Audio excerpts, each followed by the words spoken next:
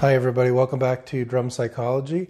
This month's episode is going to be talking about the importance of this part of our human brain. This is the frontal cortex or the frontal lobe, and psychologists and neuroscientists have studied it, and what we know is that this is the most highly advanced part of the human brain. And the functions of this part of the brain involve some of the most advanced forms of human behavior. It involves planning, judgments, and decision making.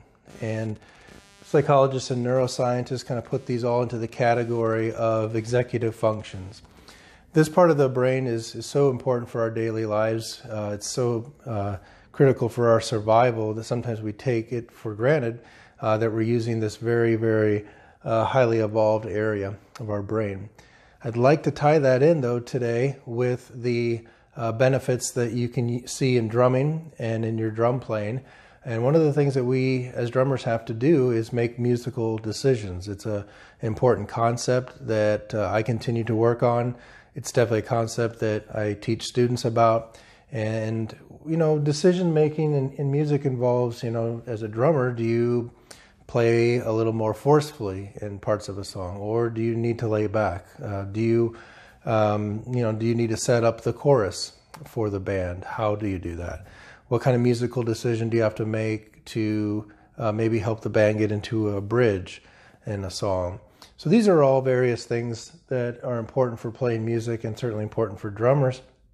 And there's a lot of videos and books that talk about specific musical decisions and notes and things that you would do. This video is going to talk mostly about, though, how we can use the frontal cortex and kind of engage it more in our daily life so that when it comes time to make a musical decision, you're utilizing more of this frontal cortex in that process. So let's talk about 3 tips that I can give you, 3 tips that will allow you to hone in on using your frontal cortex to aid better decision making. So the first thing that the frontal cortex responds to is more difficult tasks. If you can engage the front part of your brain in more difficult tasks, things that involve a little bit more steps or maybe a little bit more involved mentally, that's going to help your brain. It's not the easiest thing to do, and we tend to shy away from really difficult things and go for the easier route. But it is true that in terms of neuroscience, the more difficult the function is, the more difficult the behavior is, the more the brain will respond. And our frontal cortex is really amazing in that if you engage in more difficult tasks, myelination and fat that insulates the axons of our brain cells, which actually helps this part of our brain function faster and better, more difficult tasks will allow that myelination to form, and you'll get a more robust and healthier brain. The second thing you can do is get yourself involved in more planning of your practice routine and your playing.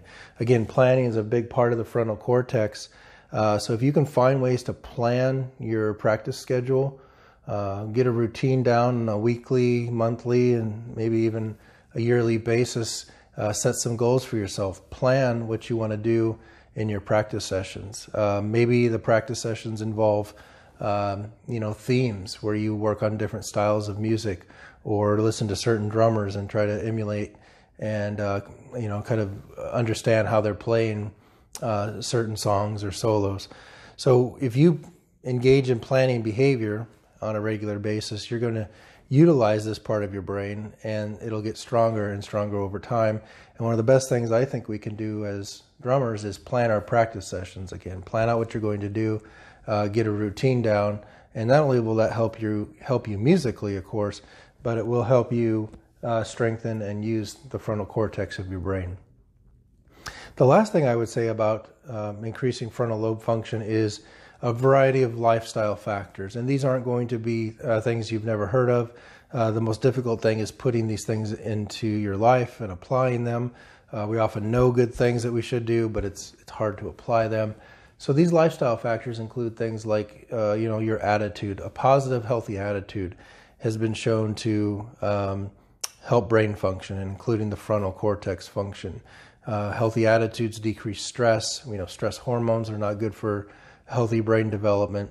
And musicians want to work around other positive and happy musicians. I've read in many magazines and heard many interviews of professional drummers that say, if the person has a good attitude and they're more positive and upbeat, those people tend to be the ones that get more jobs. They keep more gigs that they get because people want to be around socially happy and well-rounded individuals. The other thing you can do is watch, a variety of things like sleep patterns, eating patterns, exercise patterns. These are all healthy lifestyle factors that you should incorporate into your life.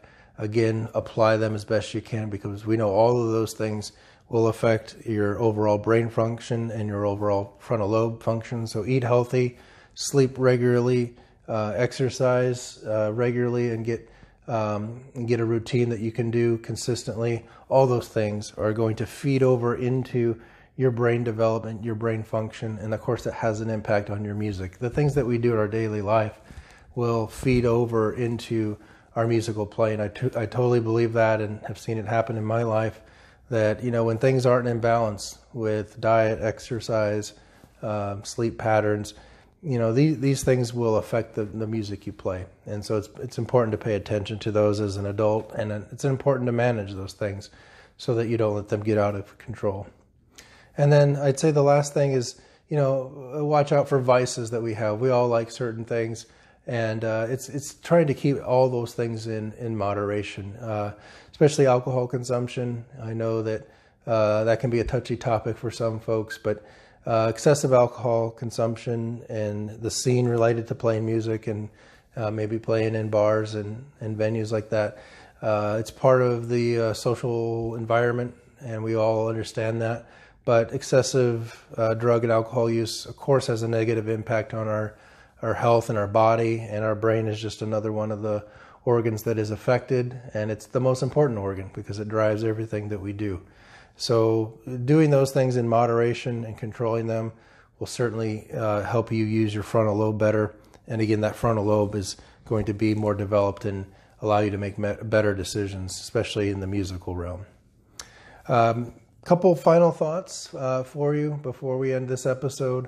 A couple challenging things that I like to do. As I said at the front of the video, the more challenging things you do for your brain, the better. Learn hybrid rudiments. That's something I've started to look at. I know some of the rudiments, but I don't know a lot of the hybrids. And so challenge your brain. Take some of those hybrids, find some books, some recent books that are out there that talk about the hybrid rudiments. They're very challenging. They're hard to do.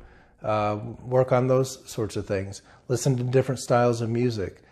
Challenge the playing and ultimately your brain in that realm. Maybe pick some odd time signatures that you're not familiar with. Break out of some ruts and some patterns that are too familiar and too easy for you, and go down the more difficult path. Again, the brain will respond. It won't necessarily think you're doing the easiest thing, and you may have to stay motivated, but you can perform those things if you have a plan, and if you get a routine going. I think there's no doubt that many people have shown that they can engage in those healthy behaviors over time. So that's it for this month. Try to take some of these tips and apply them the best you can in your life. Try to use the frontal cortex of your brain as much as you can in your everyday life. Find ways to strengthen the function of this part of your brain. It'll have huge impacts on how you plan and how you judge your life and how you make better decisions, including the musical decisions that you'll want to make behind the drum kit. I hope this information helps you, and next month I'll come back with another video. It's going to be related to things in psychology and neuroscience that can help you become a better drummer. Thanks for watching this month's episode, and I'll see you again next month.